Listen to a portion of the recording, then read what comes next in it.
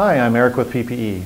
Today we're going to take a look at the Duramax engine oil pan for the 2001 to 2016 model years.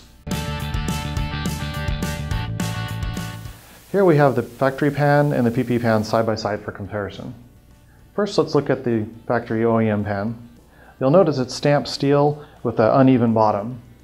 This uneven bottom design creates a valley that traps old engine oil. And when you go to drain out the oil, there's always about a half a quart stuck behind.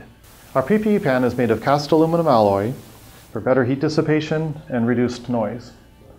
The larger capacity holds an additional quart, and we've got the flat bottom design, so when you're doing your oil change, everything drains out. The drain plug is a stainless steel design with a neodymium magnet, and we've also put an 1/8 inch MPT probe port here if you want to add a temperature gauge.